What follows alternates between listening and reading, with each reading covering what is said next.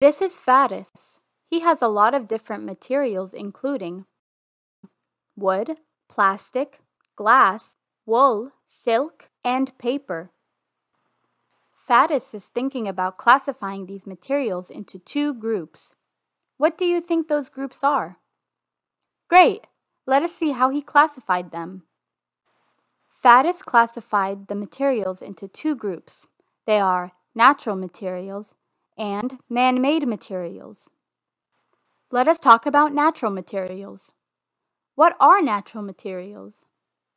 Natural materials are materials that we get from the nature that Allah created. These materials are found naturally on this earth and on plants, animals, and others. Plants provide us with natural materials such as wood, cotton, and straw. And we use these natural materials from plants in order to make many different things. We use wood to make furniture, we use cotton to make clothing, and we use straw to make hats and baskets. Animals provide us with wool, feathers, silk, and leather. We use these natural materials we get from animals in order to make many different things. We use wool to make clothes and blankets.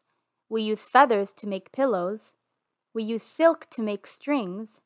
And we use leather to make purses and shoes and much more. The earth provides us with many natural materials such as sand, stone, mud, and metals.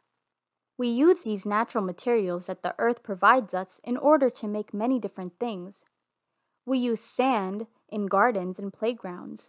We use stone and mud for buildings, and metals for jewelry and household items. Man-made materials. Now, what are man-made materials? Man-made materials are materials humans make using natural materials in order to create something new. Some examples are glass, paper, and plastic. These materials were made by humans by changing natural materials into man-made materials. We get the wood from trees. However, scientists were able to find a way to transform this wood into the paper we use to write on. Scientists have also been able to transform sand into glass. There is a material known as ivory, and we get this from elephants.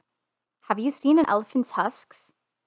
Well, hunters take the husks, and from them they make the handles for swords and daggers.